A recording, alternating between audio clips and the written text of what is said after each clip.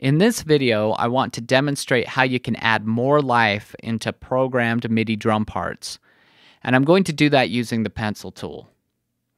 So here I have a drum beat that sounds like this.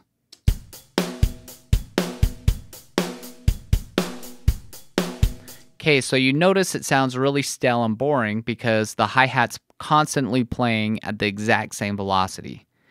So it's common that drummers will accent the downbeats on the hi-hat or accent every other hi-hat note, and I want to incorporate that into this drum groove.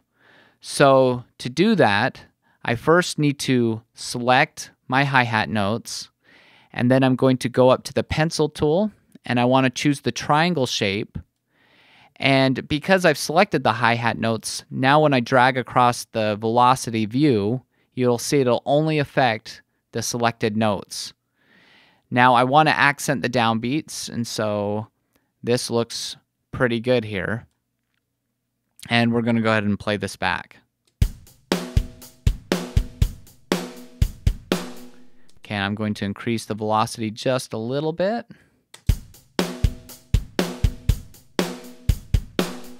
Great, and this can also sound really good on open hi-hat.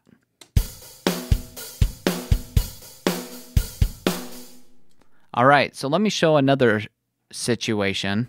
Here I've got a build-up part where I have the snare drum playing constant 16th notes, and I want this to build into the next section. And it currently sounds like this.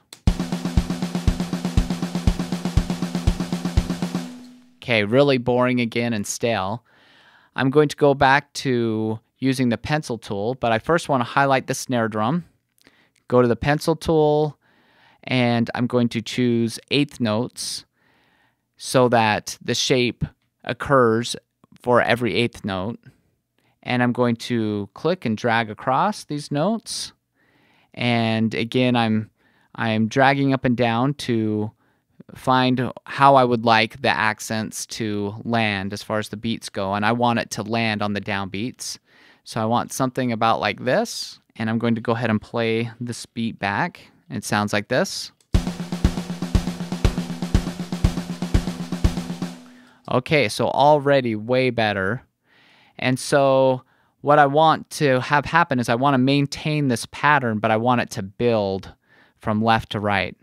So to do that, I'm going to go to Event Operations, and I'm going to do that by right-clicking in the background and choosing Event Operations, Change Velocity, and then in this window, I'm going to choose Change Smoothly by Percentage, and I'm choosing the settings from 80% to 145%.